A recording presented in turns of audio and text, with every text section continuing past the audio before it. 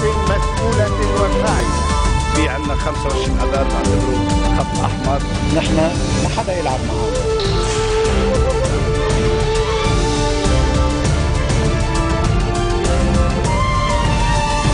Good afternoon on this Friday, January 3rd. I'm Yumna Naufal and these are today's headlines. Lebanese authorities try to determine if a suicide bomber is behind the Hadat Tahrir car bomb blast that left at least 4 people killed. Danish and Norwegian vessels leave Cyprus and head towards Syria to escort a delayed shipment of chemical weapons for destruction. U.S. Secretary of State John Kerry launches a second day of talks with Israelis and Palestinians seeking to hammer out a framework to guide negotiations. Lebanese authorities are trying to determine whether a 19-year-old man from North Lebanon is the suicide bomber behind the Beirut suburb car bomb blast a day earlier that left at least 4 people killed.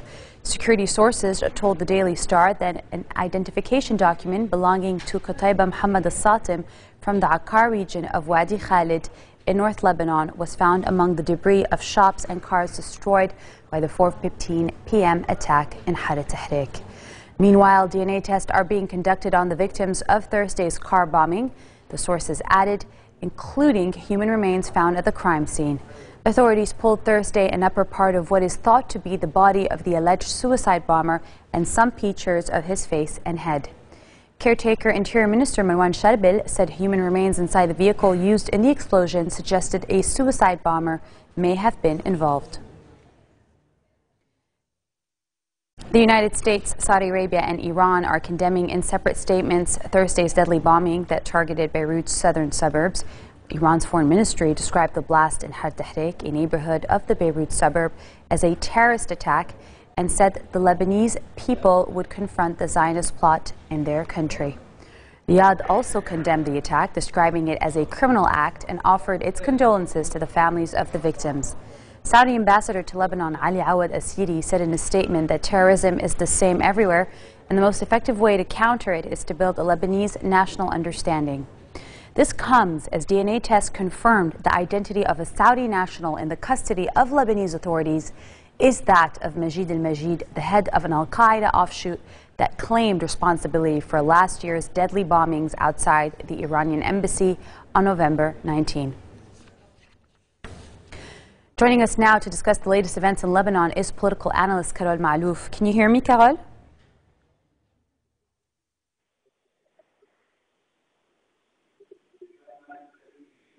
Can you hear me, Carol? Yes, I'm here. Hi, how are you? I'm good, thank you. Carol, after what happened yesterday and last week with the assassination of former Minister Mohammed Shattah, what do you make of all of this? We have seen the tit-for-tat bombings taking place since mid-2013. If you remember, there was the Ruwais bombing in Beirut's southern suburbs known as Dahye, and then we saw the bombings in Tripoli after that. And now we see something very similar. There's a bomb targeting Dr. Mohammed Shattah from the March 13 camp versus another bombing a few days later in Dahye again. So this tit for tat, if you want, is increasing, and everybody now is worried that escalations in those types of bombings might occur in the coming few weeks. So people are afraid that this is what's going to happen. And do you think that it is what everybody is saying on the record, that it's because of Hezbollah's direct involvement in the Syrian conflict? I believe dragging Lebanon through Hezbollah's involvement in Syria has been a major key in if you want importing the Syrian problem to Lebanon. I don't believe it's only a spillover, but we have actually imported the problem to Lebanon. There's a group in the Lebanese society, predominantly, if you want, the Sunnis, if we're allowed to talk in sectarian terms, feel disenfranchised by what is happening on the political level. and extreme positions might be taken from some of them. We are not saying that this has been caused specifically by the Sunni extremists, but however, this is a perception, and as you know, Yumna, perception is reality. So a big segment of the Lebanese population feel that they have been disenfranchised politically.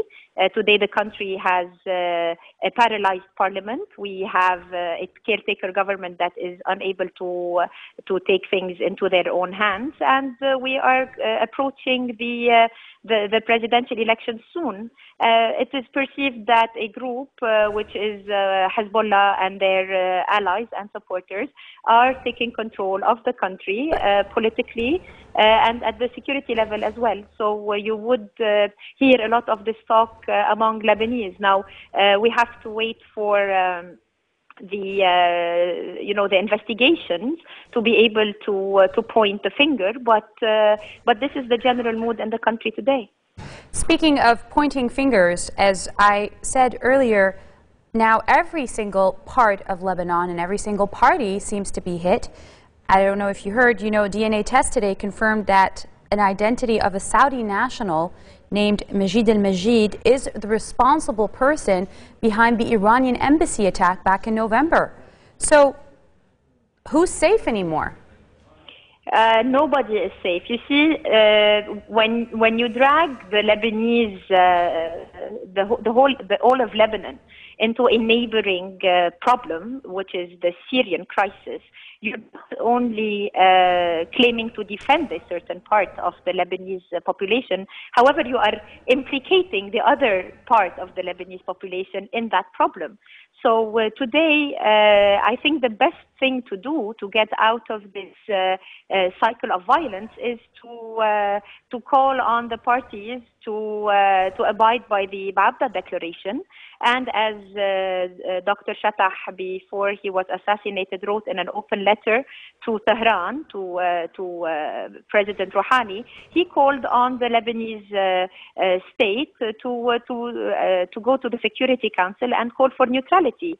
If we are able to call on Lebanon to become a neutral state, then we would not be implicated in any regional conflicts, and it's the only way to safeguard whatever we have left in the unity, because you also hear a lot of talk about disintegration and the different parties fighting against each other. So if we do not rise above these differences and try to find a political and probably an international solution to the Lebanese question today, exactly, but probably the question today, the Lebanese question, needs an international resolution and not just a local one, because as we see, the parties are unable to sit together around the dialogue table and talk to each other.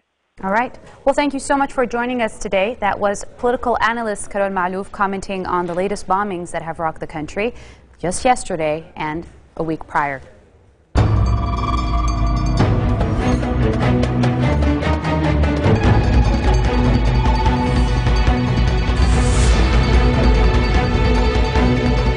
Danish and Norwegian vessels left the Cypriot port of Limassol and headed towards Syria to escort a delayed shipment of chemical weapons for destruction. The ships are to be joined by Chinese and Russian vessels inside Syrian waters under a plan agreed in Moscow on Friday. The removal had been scheduled to take place before December 31st, but the deadline passed and a new one has not yet been set. The year-end deadline for the removal of key weapons components is the first major milestone under a UN Security Council-backed deal arranged by Russia and the United States that aims to eliminate all of Syria's chemical arms by the middle of this year. Syria's worsening civil war, logistical problems, and bad weather had held up the operation to move the chemical agents to the port of Latakia, according to a UN organization for the prohibition of chemical weapons, which is the mission overseeing the operation.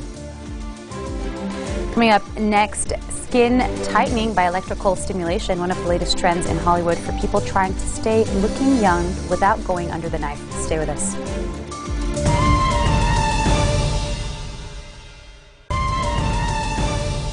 Welcome back. U.S. Secretary of State John Kerry launched a second day of talks with Israelis and Palestinians, seeking to hammer out a framework to guide negotiations towards a peace deal. American officials have privately said they believe the direct talks resumed in July after a 3-year hiatus have reached a new phase as an April deadline for an accord looms, but are struggling to overcome fierce opposition from both sides to any compromises. Kerry returned to Israel on Thursday for his 10th trip as Secretary of State and went straight into 5 hours of meetings with Israeli Prime Minister Benjamin Netanyahu. The top U.S. diplomat is expected to head to Ramallah for discussions with Palestinian President Mahmoud Abbas at his headquarters in the occupied West Bank.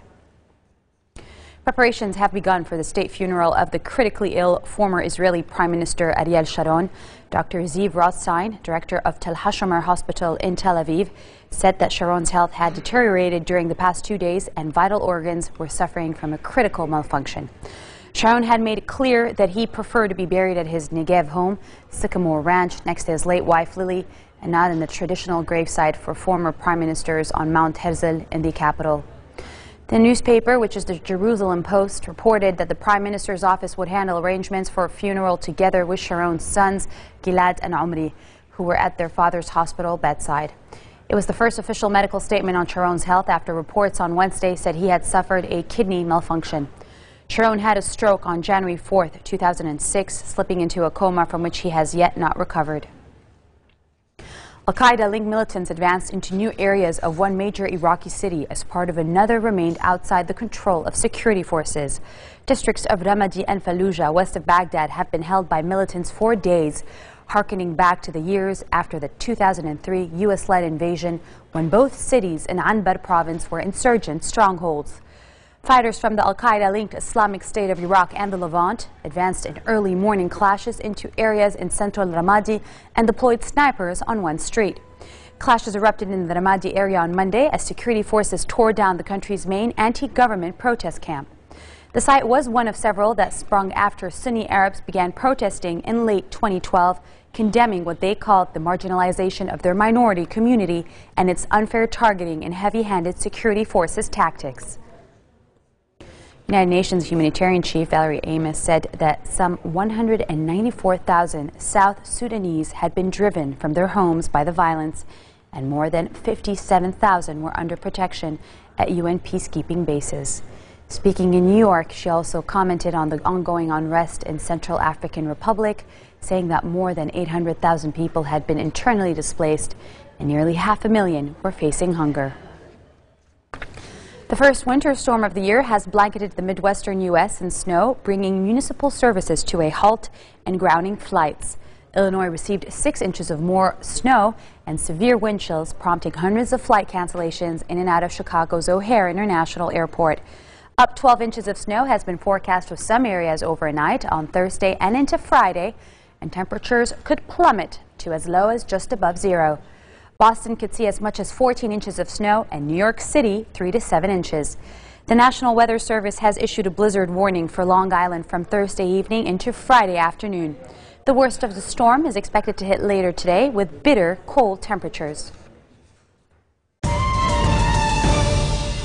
Vayora Reaction. This is billed as a non-invasive radiofrequency treatment for skin tightening, body contouring, and cellulite reduction, and making waves in Hollywood as the latest gadget in the war against anti-aging. Also proving popular is Oxylite by Sapphire 3, a non-invasive LED light energy and oxygen device that practitioners claim provides skin rejuvenation. Now, as time goes on, collagen production in the skin slows, resulting in wrinkles and sagging skin.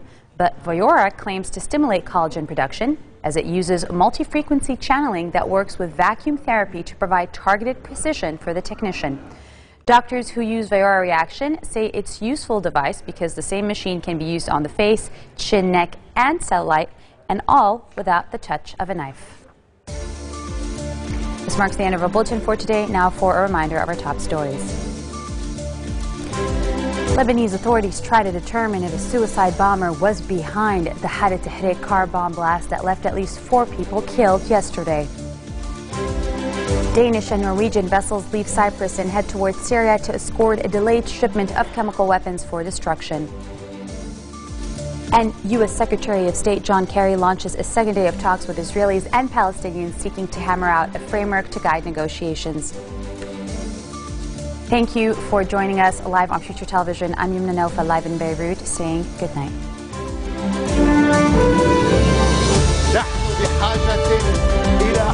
حكومة مسؤولة وفاعلة. في عندنا 25 أذار نعتبره خط أحمر. نحن ما حدا يلعب معنا.